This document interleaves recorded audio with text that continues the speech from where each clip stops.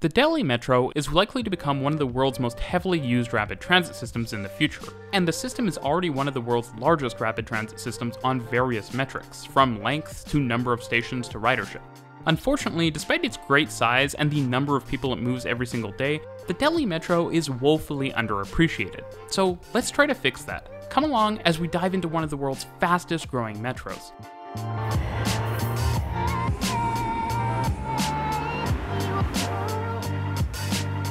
A special thanks to Aryan for his on-the-ground footage used in this video. I've made a lot of explainer videos, which you should check out if you haven't, but if you're new around here, before we get into looking at a mass transit system, I think it's helpful to get a lay of the land, so you can at least get a sense for why lines go where they do. It's important to note that in the case of Delhi, the city region is really multi-jurisdictional, in that Delhi and surrounding cities like Noida, Gurgaon, and Meerut are not a single political unit, despite being deeply connected economically as part of the broader national capital region. Through the east of Delhi proper, bisecting the city is the Yamuna River. Delhi's main governmental precinct with its angular planned roads lies to the west of the Yamuna, while the primary CBD, if it could be called that, lies roughly to the north at Connaught Place. Further to the west-southwest is Delhi Ridge, a major forested nature preserve near the geographic center of the region. To the northeast of the CBD and governmental precinct is New Delhi Station, a major transport hub for long-distance and suburban rail services. Other major stations include Delhi Junction, Anand Vihar, and Nizamuddin. The primary airport for Delhi is IGI Indira Gandhi International, which lies to the southwest of Delhi Ridge. Now, it may come as a surprise, given the topic of the video, that Delhi and more broadly India's famous mainline railways, which, much like the Delhi Metro, really are underappreciated, won't be a major topic in this video. For better or for worse, the mainline railways in Delhi need a lot of work, and hold a lot of potential that will likely be needed to be tapped into to properly serve the city as it continues to grow into one of the world's largest. That being said, the overlap between metro and mainline rail is surprisingly small, and the existing connections are not great.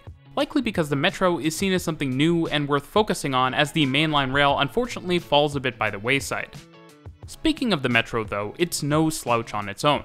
The network currently has 400 kilometers of track and nearly 300 stations, with more under construction, meaning Delhi Metro is already longer than almost every other metro system in the world. The system has a total of 9 lines, and it connects directly to 2 more that are under the jurisdiction of adjacent cities, but which to different extents have been influenced and in recent years increasingly been operated by Delhi Metro Rail Corporation, the state-owned company which runs and builds rapid transit in Delhi. Pre-COVID ridership of the system was over 5 million per day, similar to other large systems, but probably low given the huge population of Delhi. Unfortunately, the fares, which are distance-based and started around 10 cents US, still price many residents out, and this is made far worse by the de facto replacement of some previous more inexpensive transit with the rail lines. That being said, in the future, it seems entirely conceivable to me that given many more lines, Delhi Metro could move more than 10 million people every single day. Keeping all of this in mind, as a decent amount of new infrastructure opens since the beginning of the COVID pandemic, with ridership beginning to recover, there's a good chance it could reach new heights in coming years. The system's reach is also being extended somewhat by a network of buses operated directly by Delhi Metro, but bad congestion and limited service seriously limits their usefulness.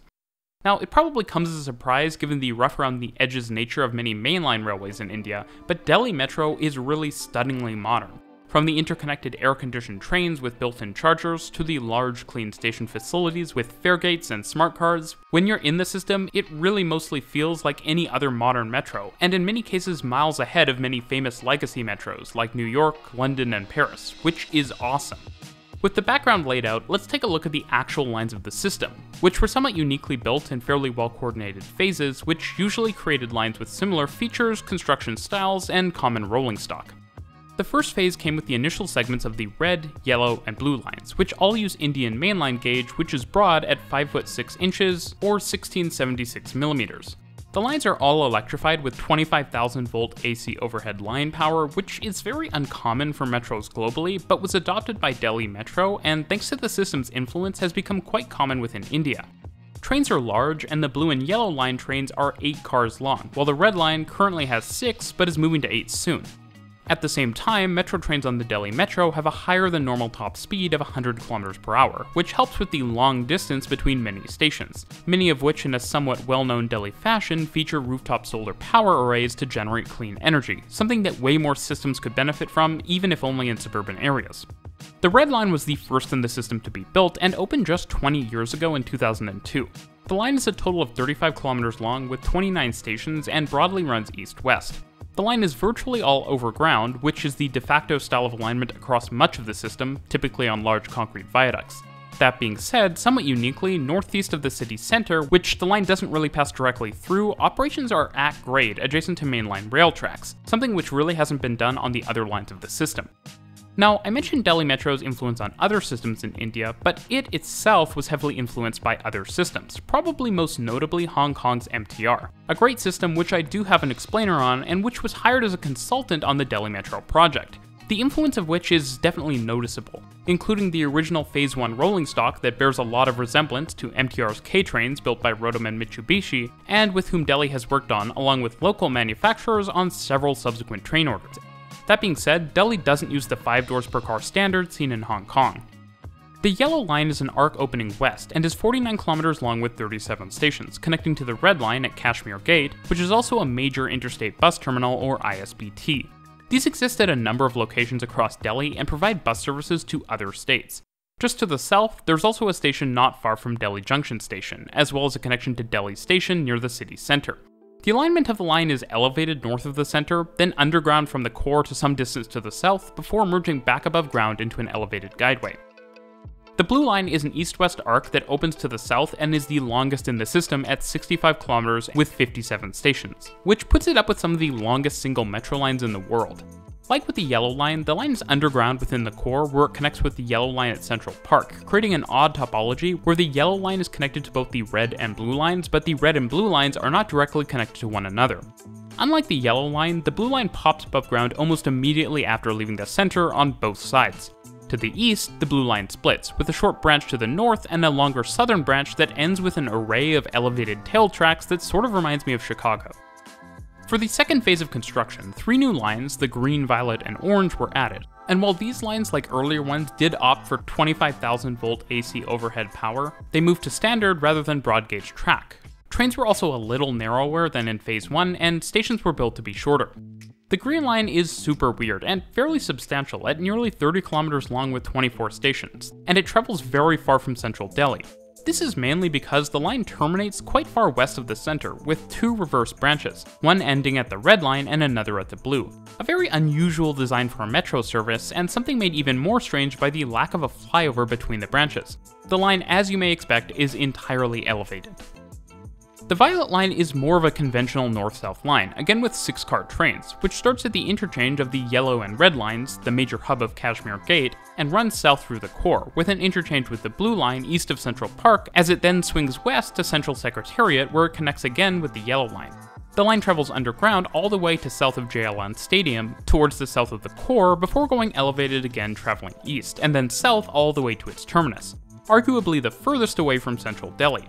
The questionable integration between mainline rail and metro seen across the system is quite apparent at the southern terminus, which is connected to mainline rail, but via a 300-meter covered walkway, something that reminds me very much of a recent video. The Orange Line is the first Delhi Metro line that really diverges from the traditional metro model, in that it operates as a relatively high-speed airport express with a top speed of 130 km per hour. The line is 23 km long with a total of 6 stations and runs southwest from New Delhi Station, where it connects to the Yellow Line and mainline trains, then to IGI Airport, and then beyond to the terminus of the Blue Line. The portions around the airport and central Delhi are underground, while the rest of the line, including parts of it through Delhi Ridge, are elevated. The line was one of MTR's most direct influences on the Delhi Metro. The company directly consulted on the project, and it has a number of similar elements to Hong Kong's airport express service, including in-town check-in and platform screen doors at all stations, as well as even CAF rolling stock. Unfortunately though, while the Orange Line or Airport Express as it's known does serve the main airport terminal area, it doesn't serve the newer IGI Terminal 1 used by low-cost carriers.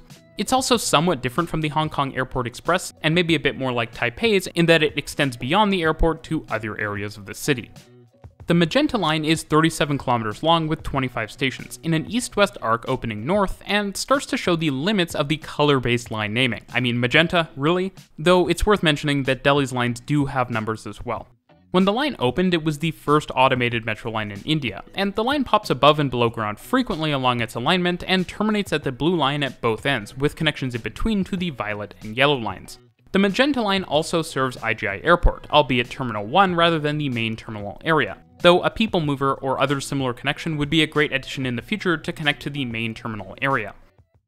The pink line is sort of the penultimate line on the Delhi Metro in my personal opinion. It forms an almost complete loop around the city, currently being an arc opening north, and is 59 kilometers long with 38 stations, making it the longest line in the system if you don't count the blue line branch as part of its length. Along the route, the pink line connects to all earlier Delhi Metro lines, including 3 times to the blue line, one of which is at Anand Vihar mainline rail station, and 2 times to the red and yellow lines. There was initially one misconnection with the green line, but this has been rectified with a new infill station, which is a pretty decent transfer. The pink line also goes to Sarai Kale Khan, a major interstate bus terminal that's also going to be a major future hub for the under-construction regional rapid transit system, which I have a dedicated video on, as well as connecting to another major mainline rail station. Unfortunately though, not all of the connections are good, and this is a broader problem with the Delhi Metro. Connections within phases tend to be fairly good, but between phases can be incredibly rough. The connection from the pink line to the Airport Express is over a kilometer long, for example, which is just bad, even if it is enclosed and has an incredible number of travelators. Seriously, I'm pretty sure it's a world record holder here. Most transfers on the system are a lot better than this, but given the pre-planned nature of the system and how good it generally is, I would have liked to see cross-platform transfers in a lot of places, which should be doable given that most of the system is elevated. Now fortunately, much of the pink line has a really smooth alignment, but that goes out the door east of the river, where the alignment swerves all over the place, and this is in part due to land acquisition issues that have been a recurring problem for the Delhi Metro, which also forced the pink line to initially open as 2 separate segments. They've also forced some crazy depots, including this multi-level split depot on the pink line, this super stretched out depot on the green line, and one which is on an elevated deck with a park and ride underneath on the magenta line, as well as this depot across the river from the blue line. The grey line is the shortest on the system, with just 4 stations over 5 kilometers, spurring off to the west of the western end of the blue line, and using space on the aforementioned blue line depot site for train storage and maintenance. There are also 2 additional metro lines which are in states adjacent to Delhi but which function as part of the Delhi Metro system, with connections to it and operations managed by DMRC. The first of these is Noida Metro's Aqua Line, which even has a colored name, and is 30 kilometers long with 21 stations, connected to Delhi Metro via the southern branch of the Blue Line, albeit with another very long walkway that at least is well fitted out and weather protected. The line uses 25,000 volt AC power and standard gauge as with most newer Delhi Metro lines, and is entirely elevated. While the line currently doesn't get huge ridership, it has provision for much more frequency, longer trains, and extensions on both ends, and many areas it runs through remind me of South Korea, with forests of high-rise residential towers, though other parts travel through mostly undeveloped land. The second non-Delhi metro line in the National Capital Region is the Rapid Metro Gurgaon, which is a 13-kilometer, 11-station light metro line connected to the Delhi Metro via the far southern end of the Yellow Line. Like the Noida Aqua Line, the Rapid Metro is fully elevated, but unlike it and every other metro line in Delhi, it's powered by 750-volt DC third rail and features a unidirectional loop through a major business development area at its northern end. As it turns out, with both the Airport Express and the Rapid Metro Gurgaon, private companies initially built the systems, but then failed to be able to continue operating them, and they were taken over by government entities. All of this leaves us with the National Capital Region's Greater Metro Network as of late 2022, but things are set to continue to grow in a big way. The magenta line will be extended to the northeast and then south to form an almost complete loop, while the pink line will become a fully closed loop, albeit with an offshoot like many other looping metro lines such as London's Circle Line. A new line is also already being built known as the Silver Line that will cut across southern Delhi and connect to the Airport Express at Delhi Aero City. Beyond this, there will also be an extension of the Red Line, 2 new lines known as the Brown and Indigo lines, and a couple of other projects in the works. Now, overall, most of my comments on the Delhi Metro, besides the connections between some lines, are quite positive, but one feature that does concern me a little is the tendency to create entirely separate suburban metro lines. This is being rectified somewhat with the RRTS system, but it's still concerning to see the Mexico City metro style of development, where traveling to the suburbs requires getting on an entirely separate suburban metro line, as is required with the Green Line, the Grey Line, the Noida Metro, and the Rapid Metro Gurgaon.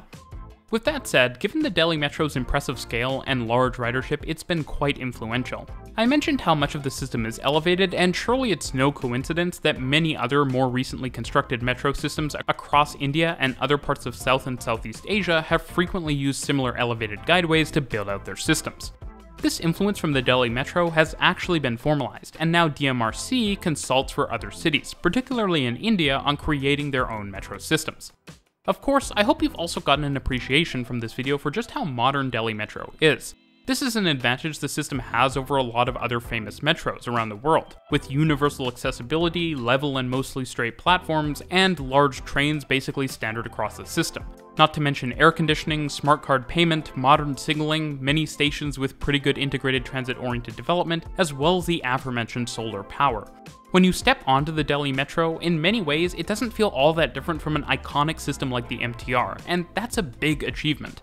Delhi Metro also has pretty good wayfinding, which is in multiple languages, like a lot of systems in Asia, which is something else I think systems around the world could learn from to make world cities more accessible.